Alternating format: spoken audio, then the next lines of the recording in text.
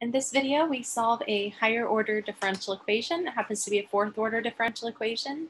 Oops, and I forgot the powers of x. So there should be an x to the fourth there, and an x cubed, and an x squared, and an x. There we go. This is a Cauchy Euler differential equation. And this example was designed to have complex conjugate roots. So provided I did everything correctly, I've set it up right, and it has complex conjugate roots. So we've got x to the fourth times the fourth derivative. We've got an x cubed times the third derivative, an x squared times the second derivative, and x to the first times the first derivative, and no x's times the y to the 0. So this differential equation is a Cauchy Euler equation. So since it's Cauchy Euler,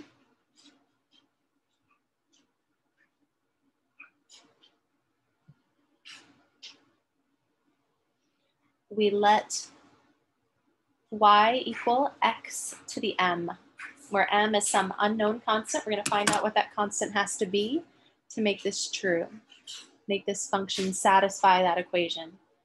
So we'll take the first derivative. So you bring the power down, multiply by x to the 1 less power. Take the second derivative. So you bring the next power down, multiply by x to the 1 less power, and then you distribute. When you take the third derivative, you're going to do that again.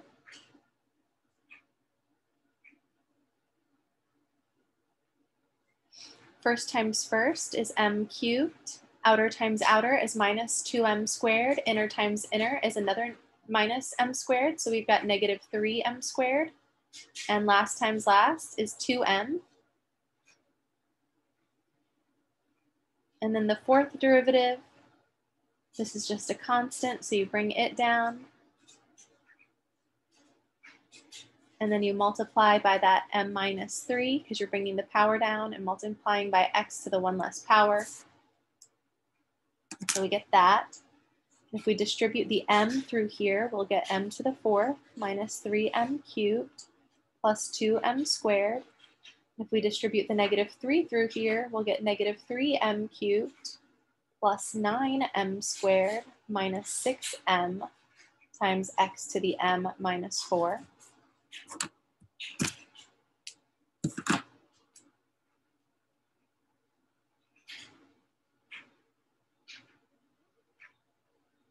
And we can collect like terms, always a good idea. I've got negative 3m cubed minus 3m cubed is minus 6m cubed. And I've got 2m squared plus 9m squared, that's 11m squared. And then I have just the 1m term, that negative 6m.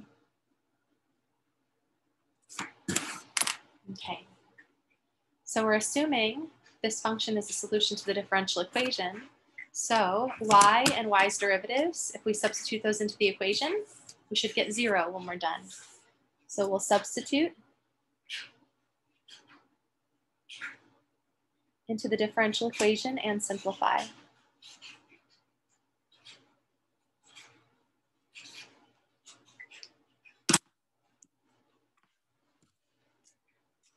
So the equation becomes x to the 4th times this fourth derivative of y with respect to x, which gives us m to the 4th minus 6m cubed plus 11m squared minus 6m times x to the m minus 4.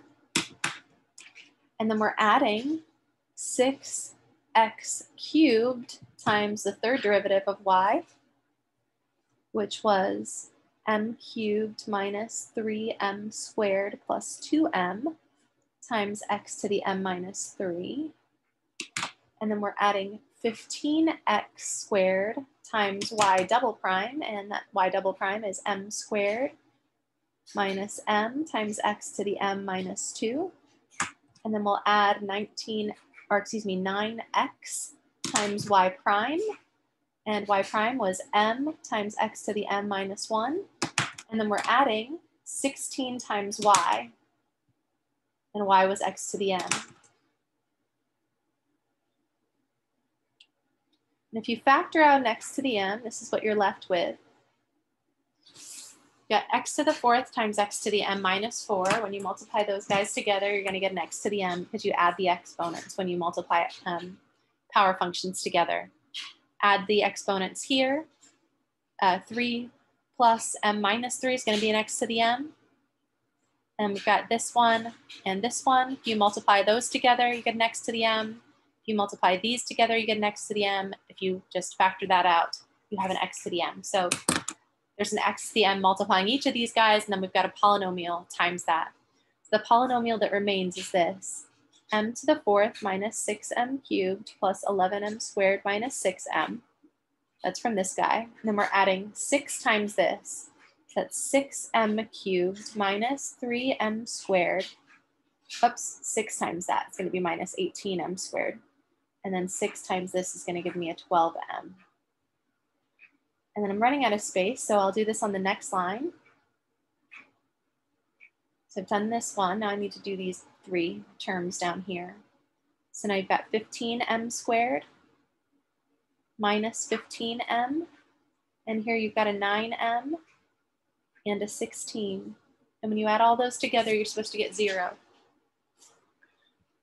Now there are some like terms there, so we can keep simplifying. We've got an m to the fourth.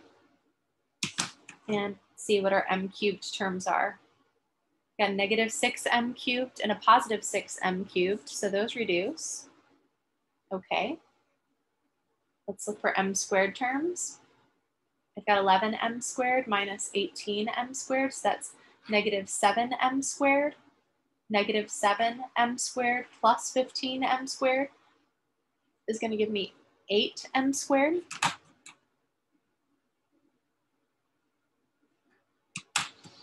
And then we've got m terms, 6m plus 12m, or negative 6m plus 12m is 6m. So we've got 6m minus 15m is negative 9m, and negative 9m plus 9m is 0m. So the m's all reduce. And then we're left with this 16 right here. And that's set equal to 0. So we substituted into the differential equation and we simplified. And then we ended up right here. And you've got this power function times this equals 0 if y equals x to the m is a solution to the differential equation. Now, there are only 2 ways that this could equal 0, and that's if x equals 0 or if this polynomial in m equals 0. But we want x to the m to be a solution for an interval of x values. We don't want x to just have to be 0. So if we're saying that this times this equals 0, and we want this to take on other values other than x equals 0, want other x values to be in the domain of that solution, then the only way that this times this equals 0, assuming that x equals 0 is not the only point that we're interested in, is if this polynomial equals 0. So that's our characteristic equation.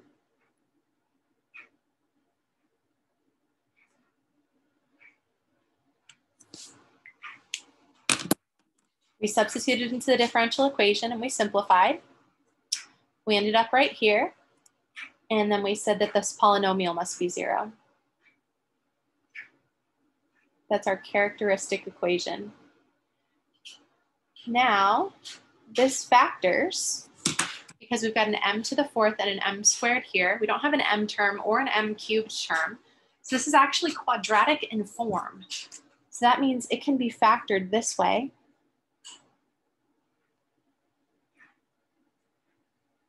I need 2 numbers that add to give me, or multiply to give me 16, that add to 8. 4 and 4 will work. So this is m plus, or m squared plus 4, quantity squared equals 0.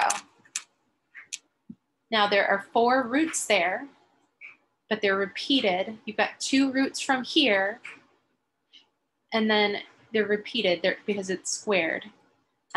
So first we would find these roots and then think of them as repeated roots. So the way this happens is if m squared plus 4 is equal to 0, which means m squared is equal to negative 4. And if you take the square root of both sides, you get m is equal to plus or minus 2I. So that's m1 and m2.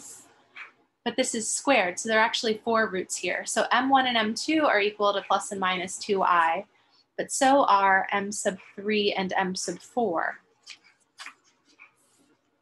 So here, if we're comparing this, we're calling this alpha plus or minus beta I, just pattern matching, we see that alpha equals 0 and beta equals 2. So our first 2 solutions are x to the alpha times cosine of beta times natural log of x. Alpha is 0, so this is x to the 0 times cosine of 2 natural log of x. That's our first solution. And the second solution looks just like it, but instead of a cosine, you get a sine. So we have sine of 2 natural log of x is our second solution. Now those are the first 2 solutions. If this was just m squared plus 4 equals 0, then we would have this, and we would have, this would correspond to a second order differential equation, and the general solution would be c1y1 plus c2y2. But it was a 4th order differential equation. We had a complex conjugate pair that was repeated. It was repeated twice, or it appeared, this m squared plus 4 factor appeared twice, excuse me, in that factored form of that polynomial. So we get the first 2 solutions the way we traditionally would, and then the next 2 solutions come from taking these guys and multiplying by an extra natural log of x. So we'll take this first one and multiply by natural log of x, and take the second one and multiply by natural log of x. And those are our 4 solutions. So the general solution, since it was a 4th order equation, is c1y1 plus c2y2 plus c sub 3